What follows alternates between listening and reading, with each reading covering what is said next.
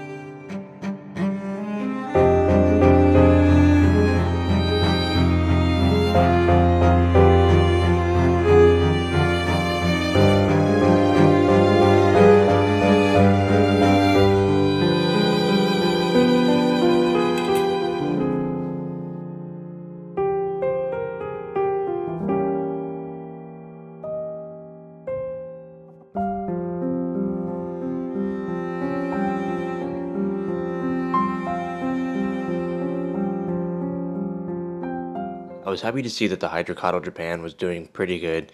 For a while it was sort of melting back, and that is because it was growing in a CO2 high-tech environment at my local fish store, I believe, and then when I put it in here it had a little bit of transplant shock, but it has since then adapted and is now just taking off, and it's about to grow like out of the water, so yeah, pretty happy about it.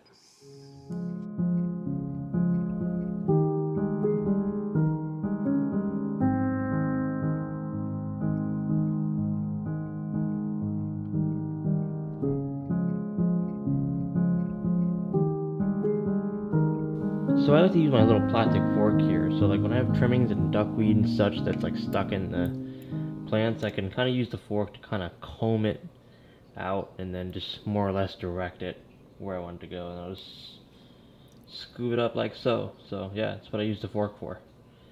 You can also use a comb, that works just as well. So we have some Rotala rotundifolia on the left side here, and I'm not really sure how I feel about it. I'm not going to remove it entirely, but I do want to trim it down and propagate it on the right side. So let's go ahead and do that. Meep. Well, there's actually quite a bit back there. I didn't realize how much it had grown. Alright, here we are on the right side. Let me know in the comments which side is better. The left side or the right side? Oh yeah, I think this Rotala is gonna look great. Like when it grows out really densely, it's gonna look awesome. Excuse me. There we go. As a wild card, I'm gonna throw in one tiny little cutting of Embulia here. So yeah, we'll see what happens.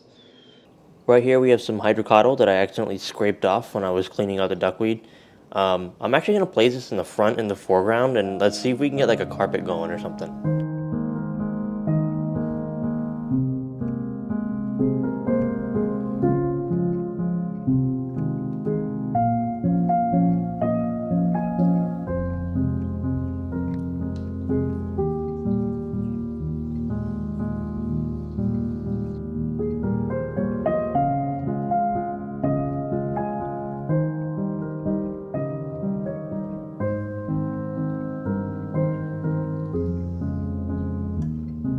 For this time around, I decided to do a mixed bag of floating plants. I decided to go with the red root floaters, some frog bit, some duckweed, and then one piece of water lettuce. I don't know, just to kind of switch it up.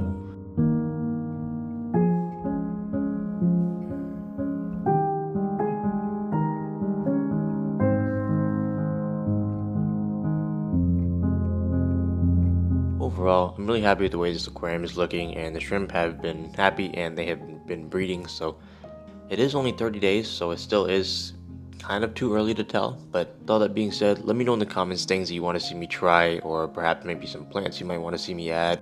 I kind of want to do more engaging community style aquascapes. I want to try out things that I see in the comments, so let me hear it. Thanks for following along, everyone, and I'll see you all in the next one.